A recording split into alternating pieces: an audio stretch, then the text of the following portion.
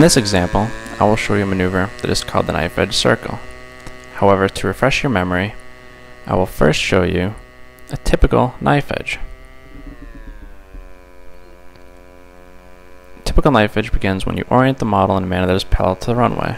In this example, we'll roll left and hold right top rudder to maintain altitude.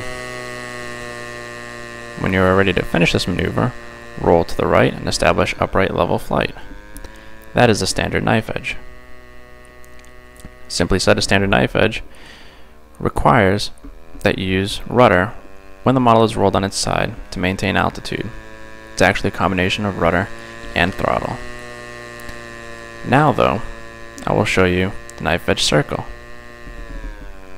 The knife edge circle begins in the same manner. Orient yourself in a manner that is parallel to the runway, apply full power, roll to the right, hold left top rudder, push down elevator ever so slightly to initiate circle.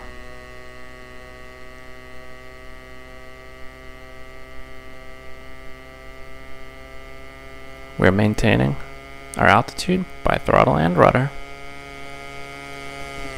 Approaching back to the center position, completed the maneuver, roll to the left, and establish upright level flight. This completes the knife edge circle.